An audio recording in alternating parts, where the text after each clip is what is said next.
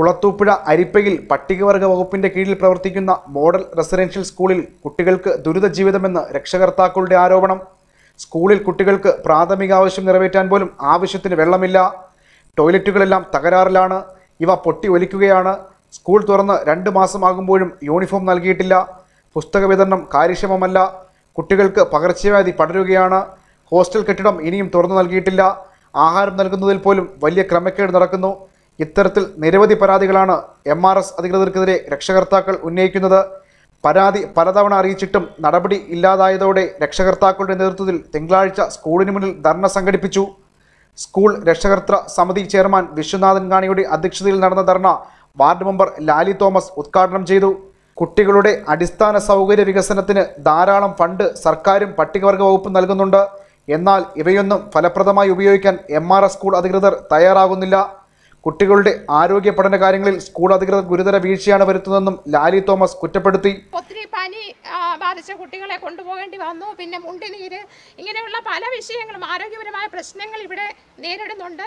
ഇതൊക്കെ തുറന്ന് പറയുവാനായിട്ട് ഇതൊരു സൂചന പണിമുടക്ക് മാത്രമാണെന്നാണ് പറയുവാനുള്ളത്. കാരണം ഞാനൊരു ജനപ്രതിയാണെങ്കിൽ തന്നെയും എപ്പോഴും നമ്മൾ PTയോടൊപ്പം നിൽക്കും എന്ന ഉറപ്പ് തരുന്നു. കാരണം നമുക്കറിയാം, നമ്മളുടെ കുട്ടികളുടെ പിന്നെ മറ്റുള്ളവരുടെ കുട്ടികൾ പഠിക്കുന്ന ട്രൈബൽ ഡിപ്പാർട്ട്മെൻറ്റിൽ ധാരാളം ഫണ്ട് ഉണ്ടെങ്കിൽ തന്നെയും മറ്റ് പല സ്ഥലങ്ങളിലും വിനിയോഗിക്കുന്നതിൻ്റെ 1% പോലും ഇവിടെ ഫണ്ടുകൾ വിനിയോഗിക്കുന്നതിനുള്ള, അതായത് ഫണ്ട് വിനിയോഗിച്ച് കഴിഞ്ഞാൽ ഇവർക്ക് കൃത്യമായിട്ട് അതിൻ്റെ കണക്കുകൾ കൊടുക്കുമ്പോഴേക്കും വാലുവേഷനൊക്കെ എടുത്ത് കൊടുക്കുമ്പോഴേക്കും കൃത്യമായി ഫണ്ട് ലഭിക്കുന്നതാണ്.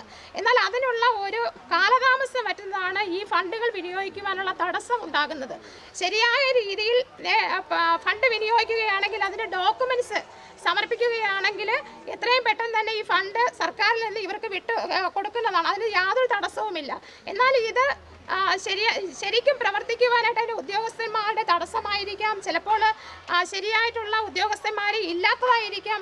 ഇങ്ങനെയുള്ള കാര്യങ്ങളെല്ലാം ശരിക്കും ഉത്തരവാദിത്തപരമായിട്ട് തന്നെ ഇവിടെയുള്ള മാനേജ്മെൻറ്റ് അല്ലെങ്കിൽ സൂപ്രണ്ട് അടക്കമുള്ളവർ അത് കൃത്യസമയത്ത് അത് പരിഹരിക്കുന്നതിനുള്ള നടപടികളിലേക്ക് പോകാത്തതായിരിക്കാം ഇതിൻ്റെ കാരണം എന്നാണ് എനിക്ക് മനസ്സിലാക്കാൻ സാധിക്കും. PTA പ്രസിഡന്റ് KK രവി, രക്ഷകർത്തൃ സമിതി കൺവീനർ ഉദയകുമാർ, മുൻ രക്ഷകർത്തൃ സമിതി പ്രസിഡന്റ് ജയപ്രകാശ്, സമിതി അംഗം രവികുമാർ എന്നിവർ സംസാരിച്ചു.